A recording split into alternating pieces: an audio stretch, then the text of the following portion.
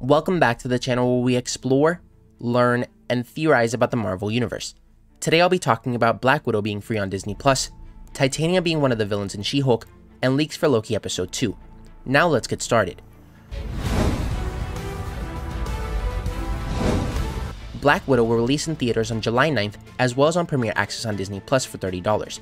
However, if you still don't feel comfortable going to theaters, or you would rather watch it at home but don't want to spend the money, Black Widow will be free on Disney Plus 90 days after its initial release date, or on October 7th, 2021.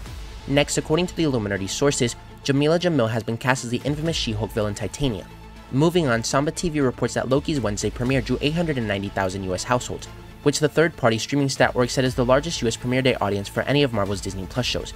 Loki's 890,000 households bested the first day of the Falcon and the Winter Soldier at 759,000 and WandaVision at 655,000. And lastly, a Belgian magazine posted a Loki review containing 2 spoilery teases for Episode 2. So if you don't want any spoilers for Loki Episode 2, then click off the video now. Anyways, the first leak says that the time travel madness will begin in the next episode.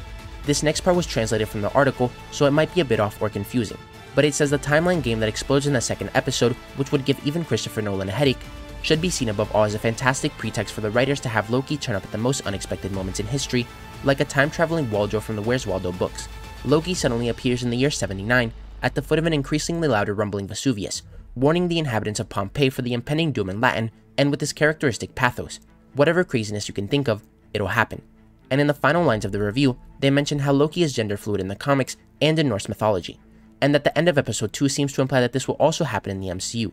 But we already heard this from Tom Hiddleston and Michael Waldron, so it's not really surprising. But now we know that it'll be revealed to the audience in Episode 2. So let me know what you guys think about all this. Where do you plan on watching Black Widow? In theaters or at home? Do you think Titania is a good starting villain for She-Hulk? And what do you think of these leaks for Loki? If you enjoyed the video, don't forget to like, comment, subscribe, and turn on post notifications so you'll never miss another video. Thanks for watching, and remember to wash your hands and stay safe.